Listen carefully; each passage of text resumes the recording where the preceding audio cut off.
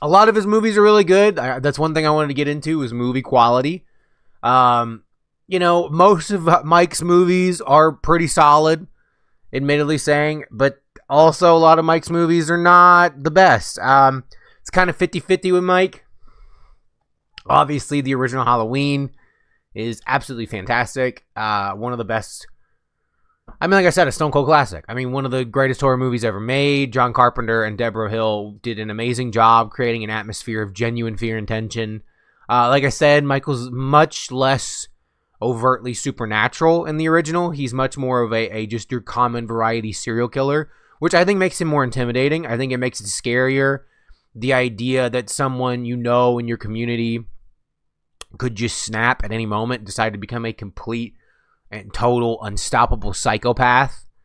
I think Haddonfield's portrayal is a lot better. I've always liked Haddonfield a little better when it's portrayed as like a genuine community of people who are good people who you don't want to see this happen to, who you don't want to see Mike, you know, ruthlessly murder them, as opposed to some of the other movies later on in the franchise.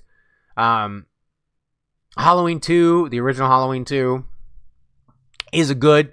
It's a little more brutal. It's a little more gory than the original Halloween. But it is a good movie. John Carpenter also came back to direct this one. He wasn't super interested in that. I think he was more interested in kind of ending Mike's story where it ended in the first one.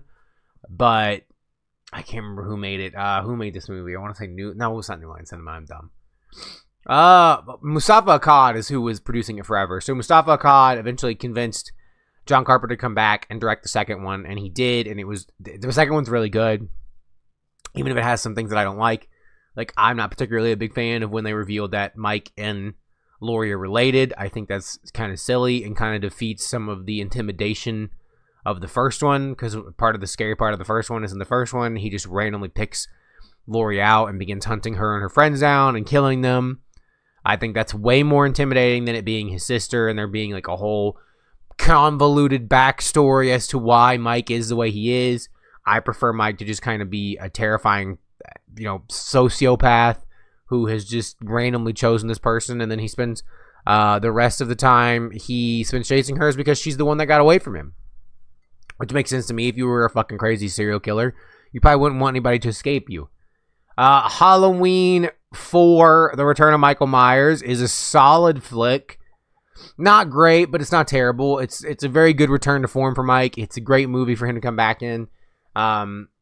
Obviously, the emergence of Danielle Harris as Jamie's, I want to say, daughter is great. Danielle Harris obviously shows up later in the franchise in the Rob Zombie films.